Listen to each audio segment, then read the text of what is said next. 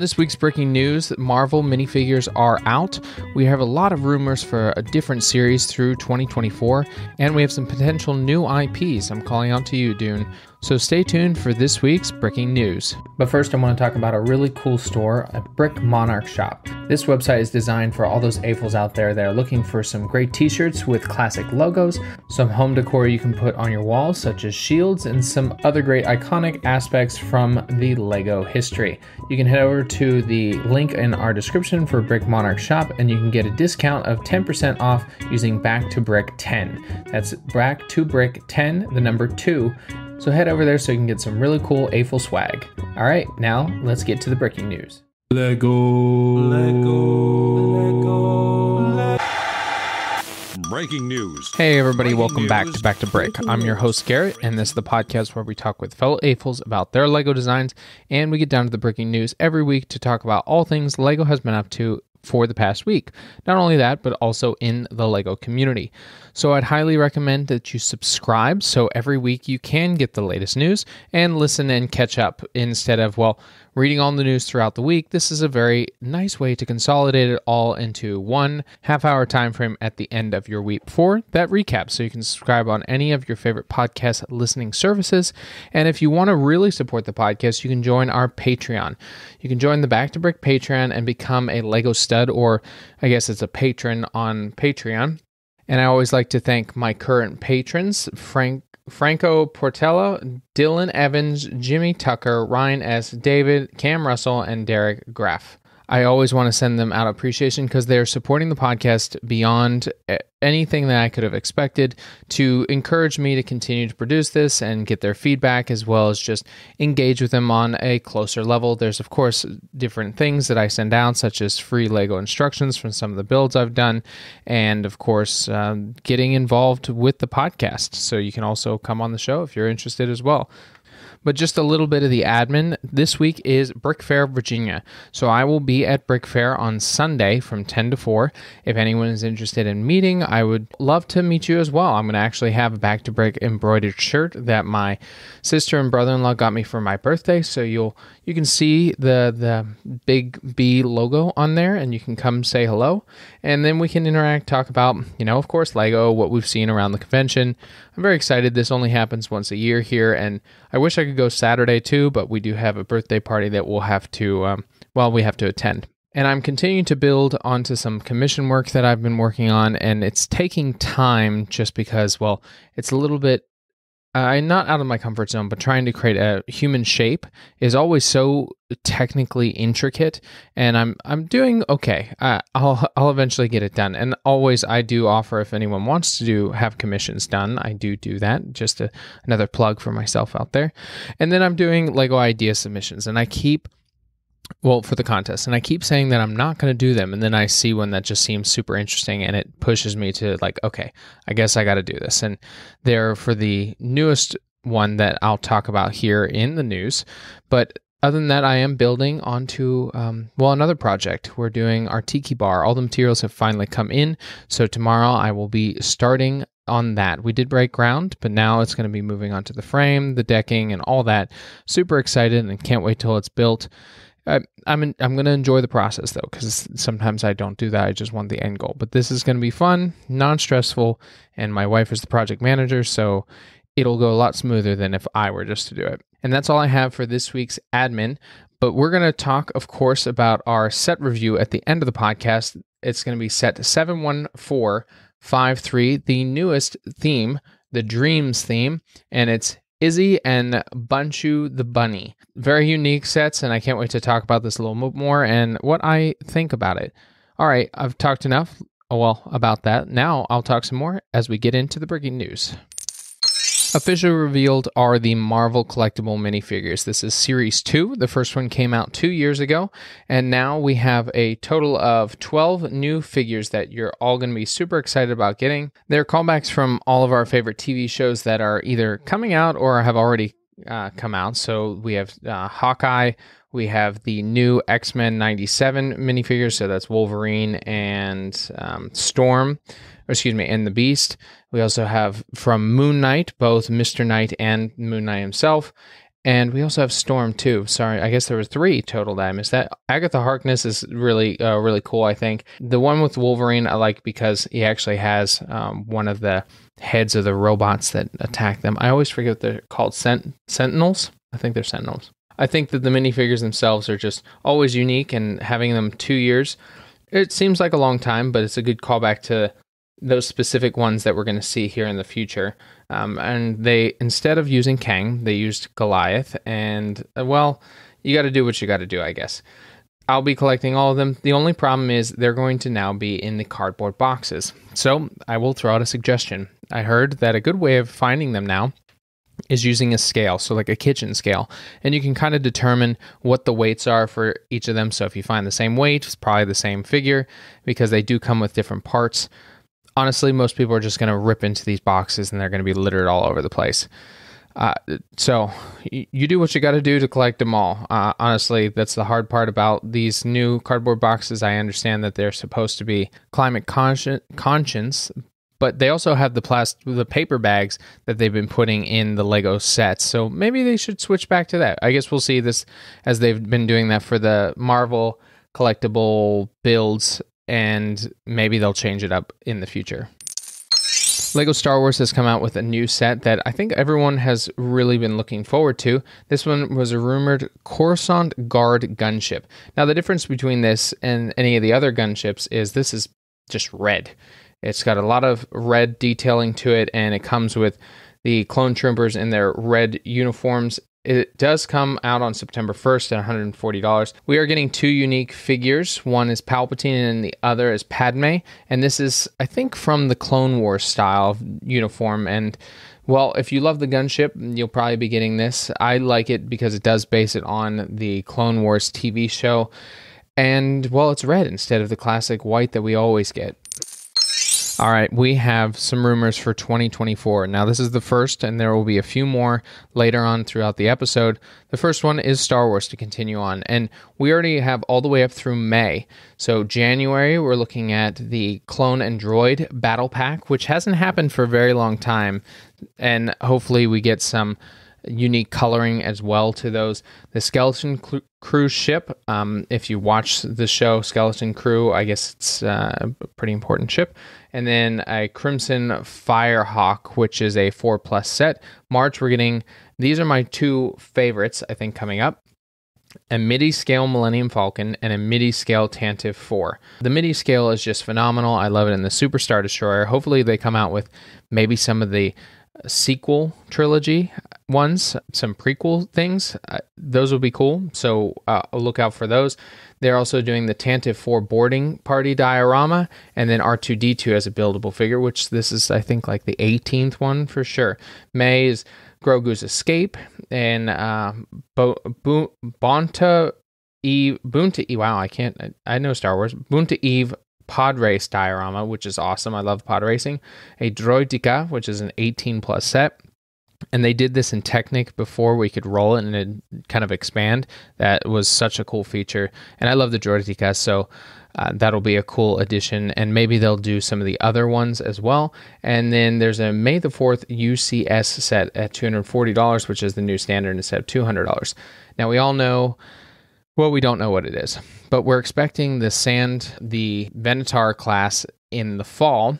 And it looks like we're going to get a remake here of the TIE Interceptor. Now, we've seen the TIE Interceptor recently in The Mandalorian Season 3, so this is kind of lines up with that so that people understand and know it instead of just a out-of-the-blue one that we haven't seen in a while. I'm interested to see it. I didn't get the TIE Fighter before, and I keep wanting to collect these, but it just gets more and more expensive. But I'm excited to see this next year and how Lego and Star Wars will continue to encourage us to buy. As Christmas is approaching, because it's only August, Lego has revealed their 2 new sets for this coming Christmas. One is a Nutcracker that actually has a little nutcracking feature to it, and it's only 208 pieces. It's okay. It's different for sure. And then the other one is their ornament series, which they like to do. But this time, it's 3 different ornaments put together at 190 pieces. These are gingerbread men or women, genderless. Let's go with that. And they have some of the big eyes. You can put some icing on it to create the hair. And they're very simple, just something to add. They have their legs and arms are the 2x4 and 2x6 tiles. It's all right. I miss when they would do brickheads for the seasonal things. These probably won't cost too much. I'm guessing $15 to $20, and they're part of the holiday, so they'll be collectible in the end. So if you need to add more to your tree, this is something, well, up your alley.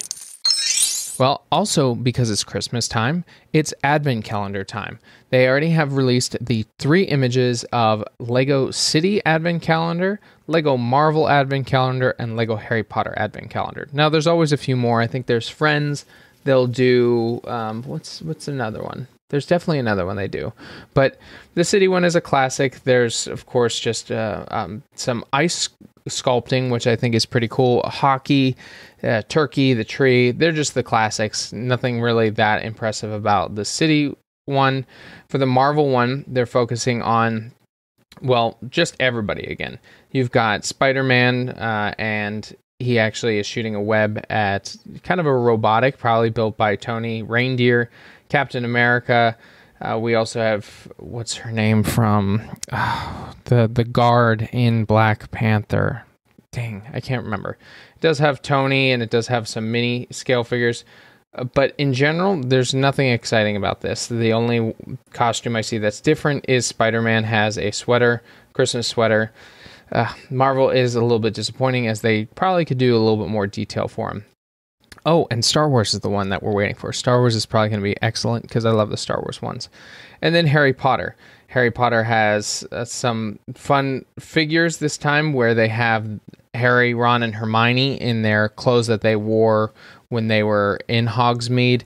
Hermione has, it looks like a new hairpiece with a cap on and her hair underneath.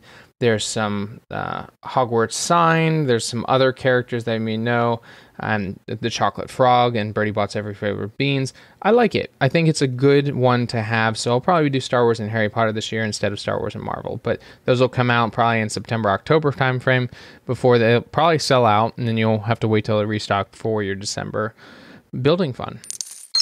With the newest expansion on 2K Drive, where they have the Creator Center, where you can share your different builds and engage with others in how you want to build, a lot of people are going to be making movie cars. And one of those is the Ecto 1 from Ghostbusters. People have gone about building it. They actually have YouTube channel videos for like how to build, which I think is pretty cool because then people still get the experience of building it, and it looks similar to exactly like the ones that were built. You can build outside with instructions from Lego. But if you want, you can get the code for the Ecto 1. The code is E7NXAK.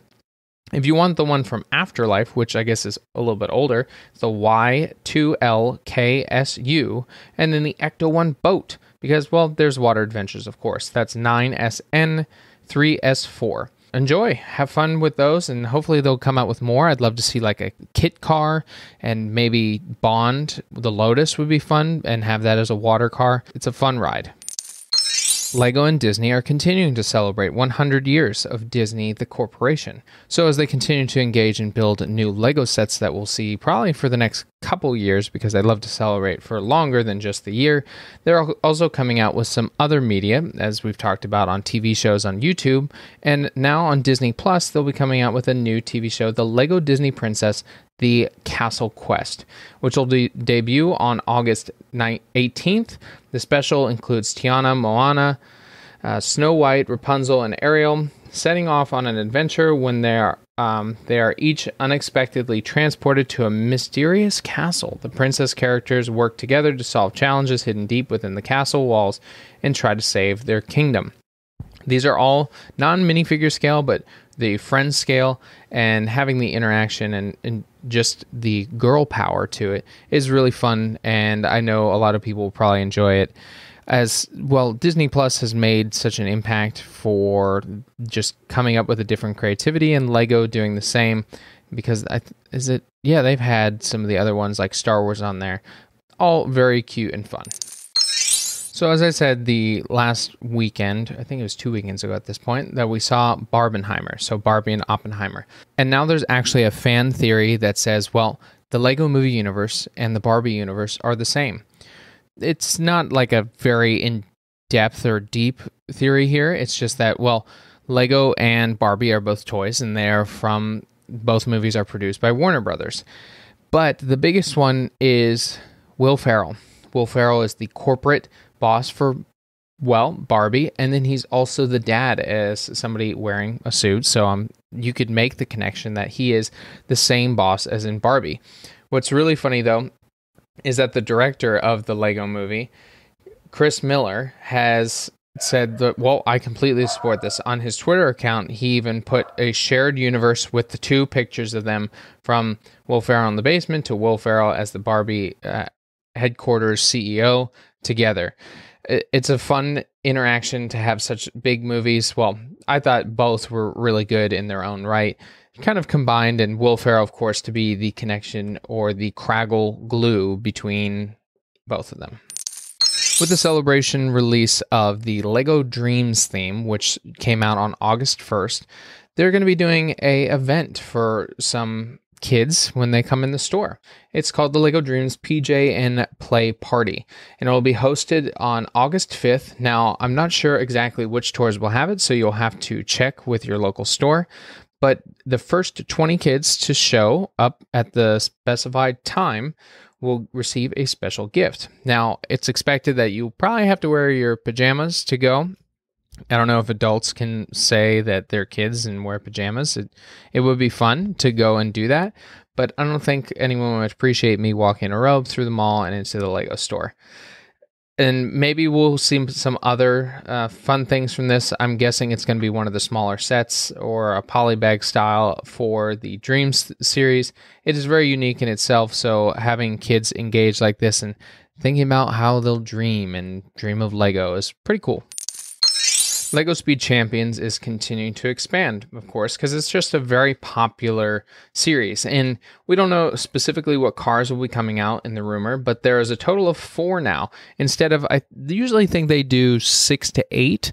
So I'm wondering what they'll be. Maybe they'll have some more detail, but the bad part is that they're getting a price increase. The piece count is similar at 25 to 350, and then of course there's the larger ones with over 700 pieces. But the pricing is just, I think, $30 now, and I think they used to be like 15 to 20. I think that they've captured the market because a lot of people like the sets, so they're like, oh, so now we can just continue to bump up the price a little bit at a time and make people still want to buy them. I haven't gotten any myself. I need to still get the DB5, but I hate the price increases. I know a lot of people like the Speed Champion sets because they're cars that they've always dreamed of having or already have, so they can place it as a mini model next to the real one. And we'll have to see if they're worth it this coming year and see how the series will pan out in the next year or so if the prices continue to go up. Some more rumors. Let's dive into Technic this time.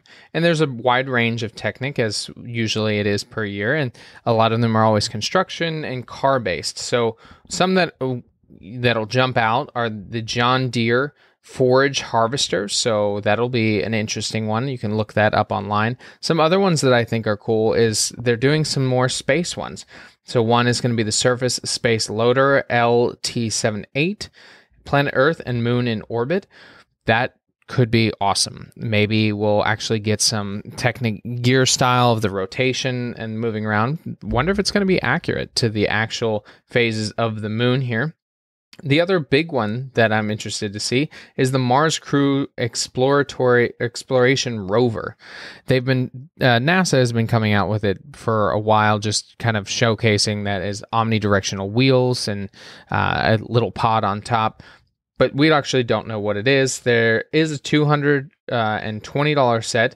Not sure, and it's an 18 plus set, but we don't know what it is. And that is not going to be the supercar one because they usually come out with that every 2 to 3 years. So expect that coming out in 2025. Next on the 2024 rumored list is City. Looks like we're going to get some more race cars, possibly go-karts as well, a monster truck, ambulance, and snowboard this time instead of a snowmobile. And of course, the fire engine, fire helicopter, firefighter, police car, space mech, space asteroid recovery. That could be interesting. A space station. And the largest set of them all is going to be the space base with launch pad. And the City set does its standard level of having fire, police, ambulance, and now space. I wonder if sometimes they do road construction. And that's another one's construction. I wonder if they'll ever find a new set theme to do for a city. There might be one already, and I just don't know it. But that'll be, a standard review for city sets come next year. LEGO Creator sets are great because they're kind of a midway between having the icon sets and then having the younger age aspect and, of course, the 3-in-1s. And there's some that are coming out that are pretty cool. We're going to get some roller skates, a watering can with flour, a astronaut in space, which is kind of a big hit against the astronaut that one of my friends has posted on LEGO Ideas twice and got 10,000 votes, and he likely won't get it, which it sucks, but it just means that you can either keep trying or now give the instructions to everybody or sell them so that you can have other people appreciate it as well. And these sets are not super expensive. We're looking at $50 to $60 for that top one, and then on down. A retro camera is part of it. I'm not sure if that's going to be just a digital style camera or a Polaroid, because they are working on that as a LEGO Ideas build, and I'm excited for that. So that's it for Creator for next year. Hopefully there will be some great 3-in-1 style to it. There are 3 collectible minifigure series expected out next year, and they usually just create those creative different styles. We're going to get someone with probably a dinosaur or animal style, full body thing. This last series was pretty great because they had the Christmas style, and they also had like a turkey and the boat, which I think was one of the most popular. So that'll be one series. But the second series that's lined up is rumored to be only space. So are we going to see aliens? Are we going to see different styles of astronauts? Are we going to see like a Technicolored minifigure of a classic spaceman? Of course, they want everybody to collect those. The last time they did come out with the spaceman with the space baby, it was pretty cute and definitely something that a lot of space people collecting all those different colors of the classic spacemen and women are pretty fun. I'm excited to see those. And then the third one, I'm not 100% sure either. Hopefully we'll get a unique style to that one, not just another series overall. It'd be cool to see, I don't know, Star Wars, Lord of the Rings, Indiana Jones, Marvel, again. So many opportunities. And we have our next round of LEGO Icons. Now, the Icon series also includes the Botanical series and, of course, the larger scale modular styles and cars and all different other things. But it looks like we're only getting about 4 next year, and I'm not sure, what they're going to be. But the price range isn't that bad. The top one is $80, and the rest are down to $50. And the plants usually, or the botanical style, usually comes in that range. So I'm guessing another style of bouquet, or a bouquet, excuse me. Wow, I can't talk today. And then likely some other style of plant. I'm not sure. I mean, there's so many options. There's thousands of plants out there. Wonder if they'll ever do like the flesh-smelling plant, which I think was always pretty interesting. Maybe they'll do another orchid because there's so many different styles for all different things. And then that's just the smaller ones. I'm expecting we'll see, of course, a modular one come out January 1st because that's what they usually do. And then some cars and different things here and there spread out. Okay, this one I'm super excited for. There's a new IP that looks like LEGO is going to jump into, and it might just be a one-off, and that's 100% fine with me. LEGO Dune. they're going to do the Ornithopter. Now, if you haven't seen the movie, it's this helicopter that looks like a hummingbird. And so it has 6 wings that flap all together, and it's super cool. And they'll come with a couple minifigures as well. Looks to be about $150. So we'll probably get some $150 to $200 probably. This is all just based on rumor and depending on the size, but could be minifigure scale. I know I bought a instruction set from somebody who's already decided Ornithopter, and it's difficult with the cabin, and so they must come up with some really cool either stickers to help with that or new brick molds. I just love the Horizon Zero Dawn set, so this is another one that they'll do. I don't know if Dune will have too many to follow up on, but the Horizon they need to keep going with because there's so many different creatures that they could build into that. Super interested to see when come out and what it'll look like. But with Dune Part 2 on the way, possibly, depending on the strikes and different things, it could be a fun build while you're watching Dune 1 in preparation. All right, last bit on rumors for 2024 with sets and themes. But this one, there is no theme. This is a brand new theme. We have no idea what it's going to be.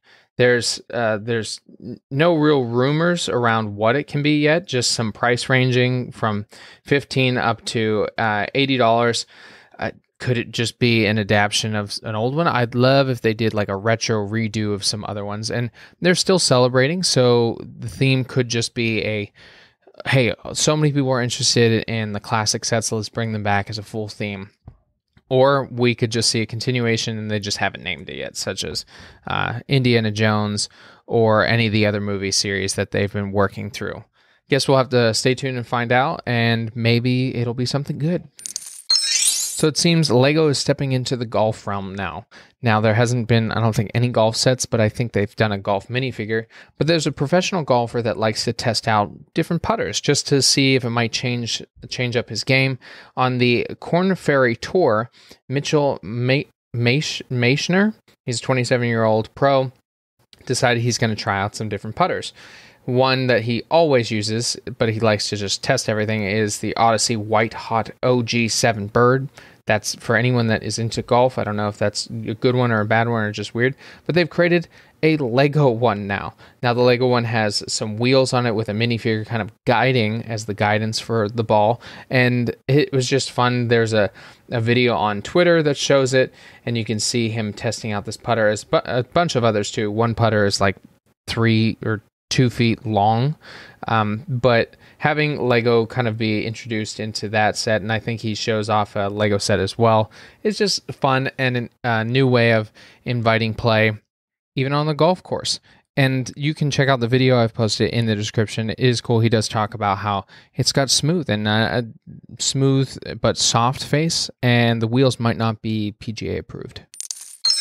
With the latest release of the Mars rover set Technic, it has to be, of course, built by those that worked on the real thing at JPL or the Jet Propulsion Laboratory. So, of course, someone who worked there and on the real one decided that they had to buy the set. And he said it was a thrill as I was going through the set. My kids hear me just sort of wowing, thinking, wow, every few pages of the instruction booklet that this piece or that piece was managed to be included or incorporated from the original vehicle.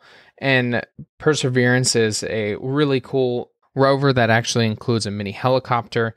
And the set did come out in a Lego Idea set a long time ago, and I unfortunately never purchased it, which I wish I would have. But now having this be an option, Technic set, it's pretty fun to continue to experience the enjoyment of NASA and space. And our last bit of breaking news for today is it's something that just came out, actually, is the Lego Concorde. Now, this set is set 10318. The Concorde will cost $200 and be released on September 4th. This has a long history of just being an iconic piece of aviation history.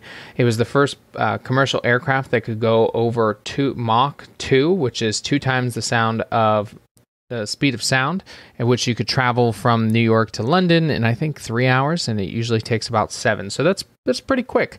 The only problem is during its long history from the 1970s, 60s and 70s, well, it had 2 crashes, which led to the cancellation of building just based on safety.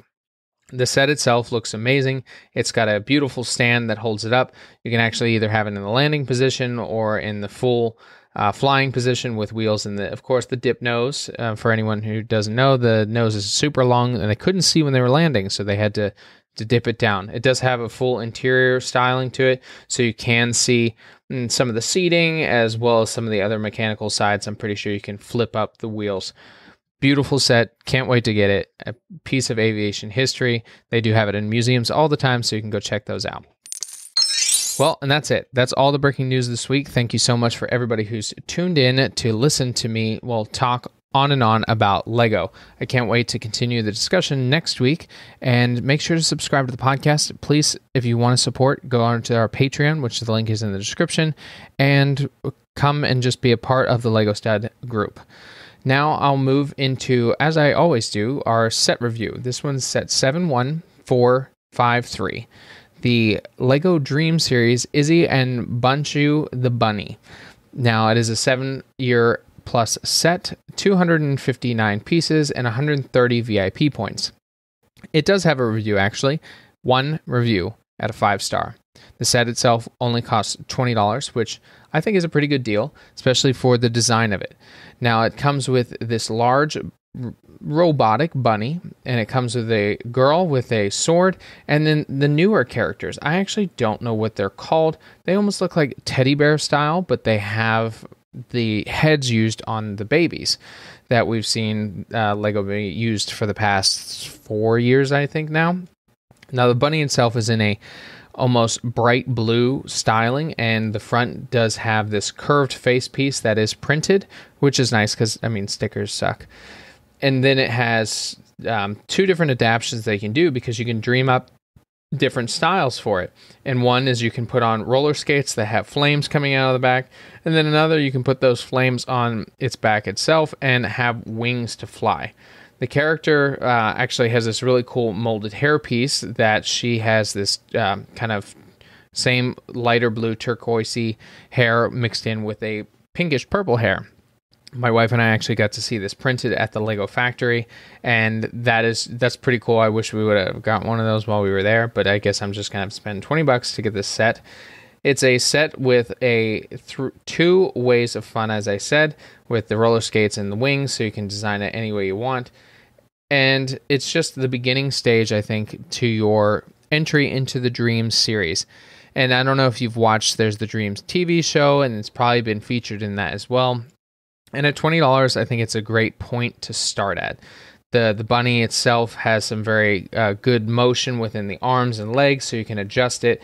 It has the newer pieces for the legs that are kind of the bent, almost, I'd say, like worm-like or caterpillar-like pieces. And then the color scheme is also just really fun. It gives you the sense of somebody dreamed this up. And on the chest, it does have a little ticking time clock, so I'm guessing that's the time you have left in your time dreaming.